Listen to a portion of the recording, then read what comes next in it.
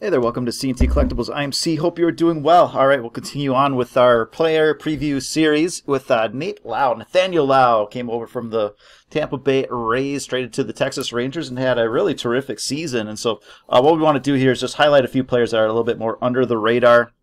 They didn't quite make my long-term Hall of Fame tracker for one way or another, but they sure deserve to be talked about. So we'll take a little more in-depth look at some of those guys. And this week, again, it's the Texas first baseman. So he is a 27-year-old, just finished his age 26 season.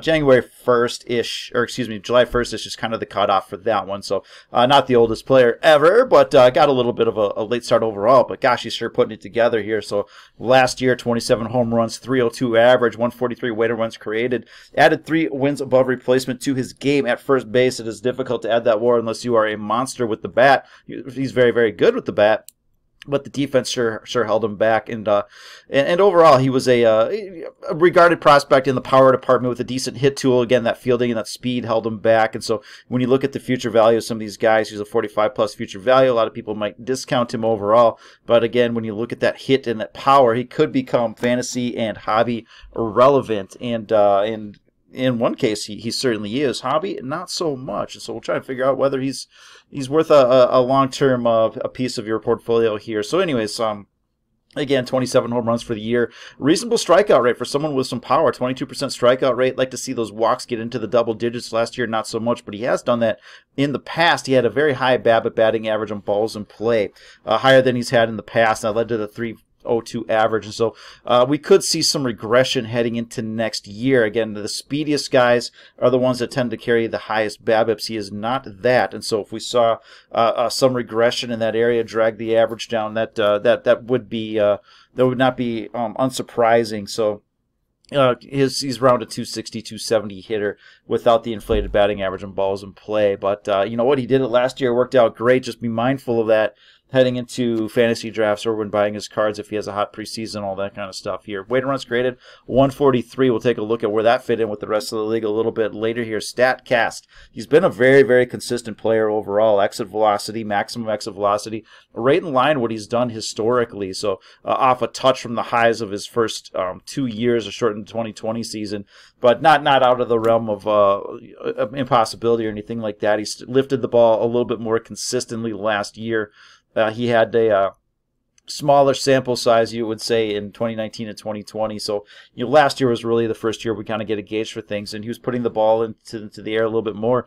And with that exit velocity, you would expect more home runs, and that's what he did. He got that career high of 27, barreled the ball up at a very consistent rate. Again, throw those first 2 years, or at least to take them with a grain of salt. And so the last couple of years, pretty consistent. The hard hit percentage has been fairly consistent as well. He's hitting some more, the line drives, again, up a little bit from last year, down a little bit from his peak years. The fly ball rate, again, with lifting the ball in that launch angle, is up a tick over last year, and the home run to fly ball rate cropped up there a bit. So there's room for him to actually increase that. The big power hitters you're looking at 25-30% home run fly ball rate. Extreme rates would be 35-40%, which definitely signals some regression for the most part. But at that 19%, 20%, call it. Now, it's not a bad number, and he can absolutely keep that up with his power profile, and he does make good contact, and he lifts the ball pretty well. So again, he could have a regression in batting average while maintaining some of the power. Last year, he did start swinging at more balls outside the zone than he has in the past. We don't like to see that number creep up much above 30%, but he got up close to 35% on that outside the zone swing percentage. Swung more inside the zone as well. He's just swinging more in general, so you can see that in the swing percentage overall. 52% of balls he was swinging at, and that's up from the low to mid 40s. He's making relatively good contact on that inside the zone here, 85%, which is roughly what he did last year. Swinging strikes up just a little bit, and that's going to happen when you swing at more balls, especially more balls outside the zone. And the called strikes decreased from 16% last year down to 13%. So he's being a little bit more aggressive, and last year it worked out on that batting average and balls in play. You might be playing with fire if you're looking for those metrics to repeat themselves. However, he does hit the ball to all fields. doubles, triples, home runs, doesn't matter. He spreads the ball around. That is a great sign for hitters if you're able to use all fields. Tough to play overweighted defense or anything like that on a player who can go with the pitch, and so that is a very good sign. So not saying that, gosh, he's not capable of hitting 300. He sure is, the way he's spreading the ball around. Just seems like last year was relatively fluky. A few things will have to change if he wants to repeat that. He's not going to have to. He can't rely on the 360 batting average on balls in play.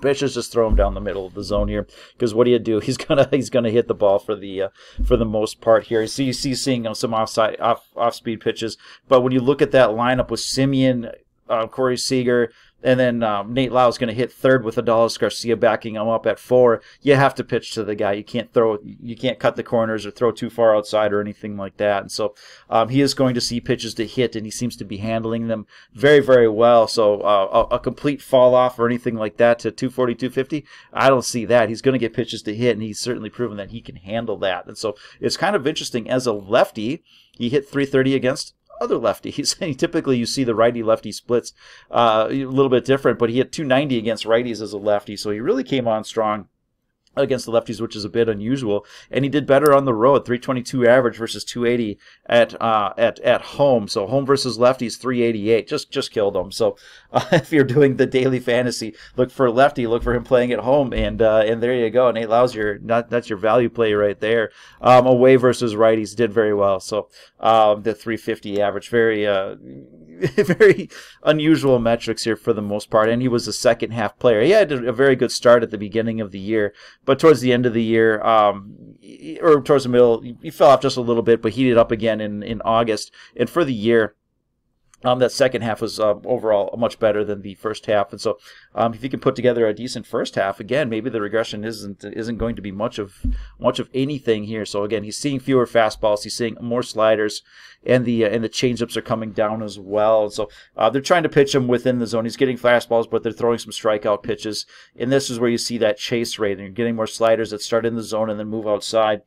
And he does kind of swing at those a little bit. So if he learns to handle those and gets that outside contact number under control a little bit, or the outside swing percentage under control, then I think we're going to have a more complete hitter here, more consistently. Last year was pretty complete, more consistently complete hitter for the most part. And so Adolis Garcia, he's kind of like Nate Lowe actually, but he has a lot more strikeouts, and so they don't feel as threatened by him. So it'll be up to Adolis a little bit as well. You can see what he's done over the past couple of years since 2019.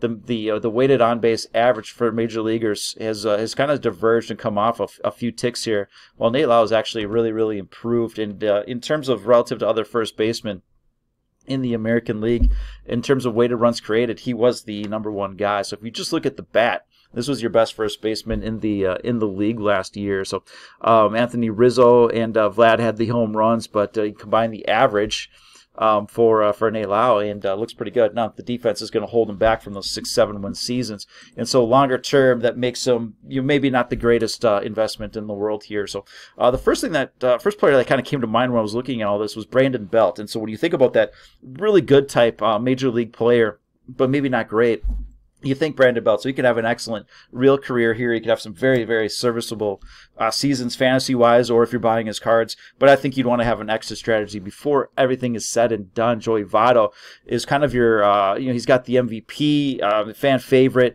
but I would consider to be a kind of a low-end Hall of Famer for the most part. Just sitting under 60 wins above replacement. What is he, around 2,000 hits or less? I mean, just not Hall of Fame numbers, but because he is so liked and because he has the MVP, he's a little bit more on the fence than not. So if you look at a Brandon Belt, who's probably not getting in, and you look at what Nate Lowe is doing, I mean, he's tracking kind of in there. So again, that long-term generational path, I'm not quite seeing it here, and that's reflected in his card prices. If you're looking at his Bowman First autographs, you can get the regular for the base for $10-20, and some of the refractors, numbered refractors, higher end things, they'll run you a couple $100, where if he was a 23-year-old or 22-year-old doing this, they'd be a few $1,000s. So I think the prices reflect that he's a very good player. He's going to have some years where he can do some things with his stuff.